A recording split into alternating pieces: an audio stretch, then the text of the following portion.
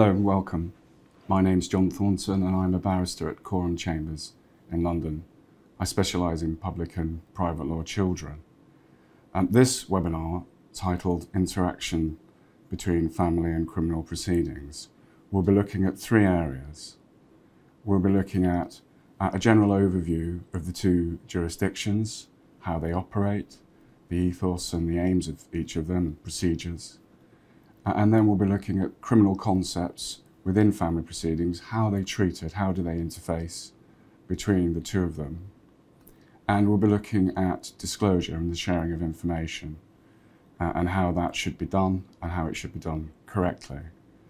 This webinar is designed to be as accessible as possible.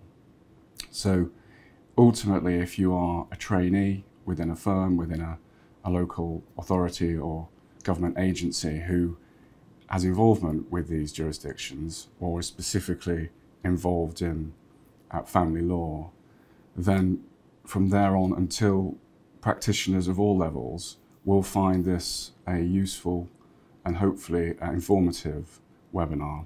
And I hope you can join me. Thank you.